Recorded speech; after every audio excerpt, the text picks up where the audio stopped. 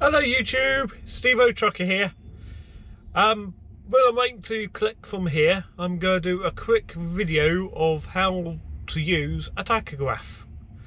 This ain't going to cover all the ins and outs. I'm not going to try and do ferry mode. I want to highlight that because I haven't really done ferry mode, so I don't want to teach you anything I'm not overly too sure of either on the system. I will probably do one in the future, I just need to learn how you would do it. But this is done as if it's your first day, or you're new to this type of system, or it's your first day. And we're going to be covering the Stonebridge system, just so you are aware, because there is several different digital tachograph systems that are available. But nevertheless, they all fundamentally do the same sort of thing. There's little differences between them, pros and cons, depending who you speak to. I actually prefer this system in a way, but other people prefer the other systems, and you know, I'm not a solid expert, but I'll teach you what I know. So what we'll do, we'll focus you onto the tachograph. So just 1 second while I bring you around, show on my thing we did. Okay, this is the Stonebridge system here.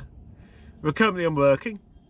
It said we've been sat here for well over an hour, as you may be able to see.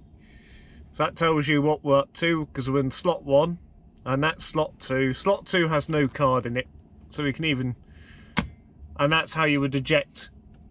I'll start that again, as I jumped a wee bit ahead there. So you got slot 1, which is this one here, slot 1. Slot 2, which is here. This is if you have a second person, but the primary driver is always in slot 1. I'm not going to do multi-man. I have done multi-man, but I'm a bit rusty. But I'll demonstrate the options on slot 2, what you can do with slot 1. To eject a card, it's the same as on slot 1. As I've done, just hold down the 1 or 2 button to whichever slot you want to do, and you can place your card in above. I've forgotten which way, but if you put the card in the wrong way, you know that you put it in the wrong way. You know straight away if you got it wrong or right.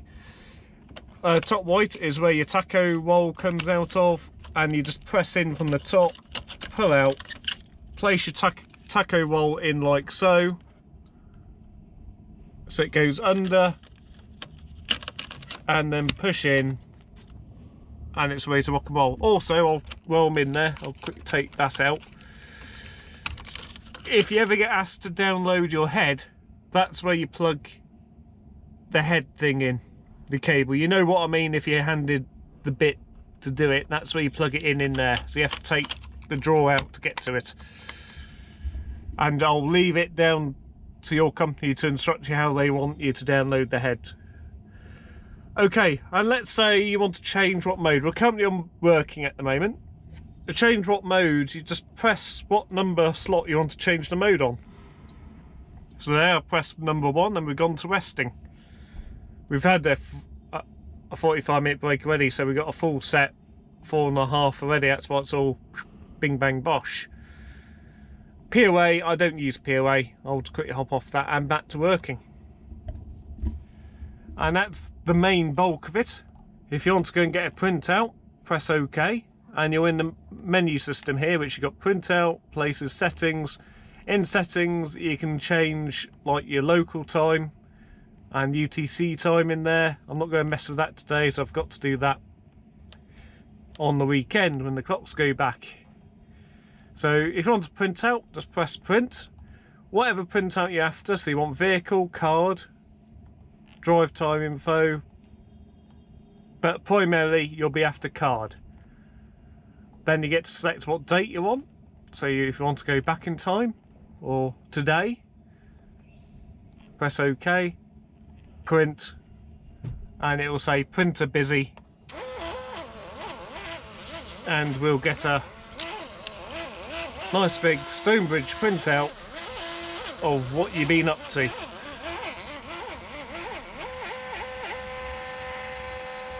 Just like that, and just tear off like so, and jobs are good in. If you want to go back, always just hit back. That you can flick up and down to tell you different information. So we're good on rest. That tells you KMs you've done. But primarily, I like it on that or on that, because that tells me all the information I need to know. It tells me what brake I've done up in the top right, what I'm currently on, and how long have I been doing it for. So I've been on working for an hour and 12 minutes. I've completed a 45-minute break before this. I have not driven anywhere since completing that break, so that won't reset just yet. Obviously, card 2 has been on POA for 4 minutes since we altered this over, and the current time is 11:21. And that's how simple the system is. It's not to get excited about. One thing I'll do actually is I'll show you ejecting my card. This shouldn't affect anything anyway.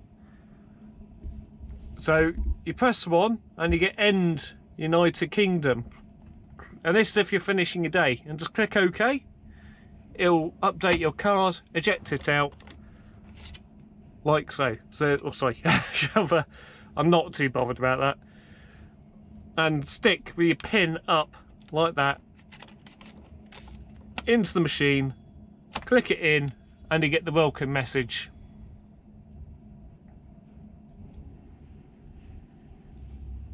Normally you'll get a message there saying, have you been up to rest till now? Yes or no. And you go yes if you have been, or no if you haven't. We haven't been out the car for long enough for that to happen. So that's normally what will happen when you start your day. You just click OK, OK, OK, and you're fine. You're good to go. You're all legal. So hopefully you've enjoyed that. Hopefully it's been informative. I probably have missed some stuff on there, but that's the bulk basics you need to know on that system. If I've got a bit fast for you, just slow it down over the section you're wanting to know about. So a bit like when I showed you how the printer operated, it's simple. You know, as I said, the paper, once you get used to it, it's fine. There's no worries with the system. It's depending on what truck you have, it'll also be displayed on your display down below. I'm not going to show you that because every truck's a little bit different. You might be on a Renault, you might be on whoever has a Stonebridge system in.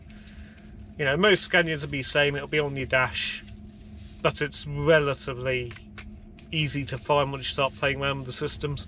But the important thing is to know how to use the head. That's called the head, by the way. You know, which you put your card in. To download your card, as I said, I highlighted where you plug in the cable for it. You'll be given like a Tacho card with it to do as well. I'm not going to walk you through it because I'd rather show you it to actually do it. So I'll do it next time I'm in the main yard, because I'll have to download my head then. And yeah, that's about it. If you have any queries, I'm not going to cover working time and driving time in this video for obvious reasons, not obvious reasons, but I may do a video on it separately because it's just a slightly different subject altogether. This, as I say, is just to show you how to use the Tacho. You know, one thing I did miss though, or didn't miss, but in that top right hand corner, when you're on brake, that tells you how much brake you've had. I think I did mention it, but I want to highlight that. So if you've just done a one that classifies you for 15 minutes, it'll have 1.5 in there, and when you've done 30, it'll go up to 45 like that. Or if you do a full 45, it'll show like that till you drive. And when you're driving, up in that top right, I believe will show you between if you can take another break or how much you'll be able to do. You'll figure it out more you use it. You know, you may not be on the Stonebridge system, you have to see what you've got in your system, but if you do encounter this, which is a very common tachograph system, and they're all fairly similar, to be honest. And don't worry about it. If you're not sure, ask a driver or anybody in the dispatch to give you a quick walkthrough. If you're honestly not sure, and you're still thinking, actually, is that actually how you do it? Just ask. Always just ask, as I always say. Hopefully this has been helpful or informative. I may have to blur out a couple of bits, maybe, on that, but I'm not too bothered. There's nothing really too questionable. I'll see how it's been picked up. So yeah, so thank you very much for watching. I'll catch you in the next one. If you like what you've seen, please subscribe. Also check out my social media, and to everybody who has subscribed and watched my stuff of late, thank you very much. As I always say, it is gratefully, well, you know, it's amazing, you know, even though I've only got 17 subs as the count of today, you know, it's amazing. And also everybody's commented, etc, etc. So I'll catch you in the next one. Over and out.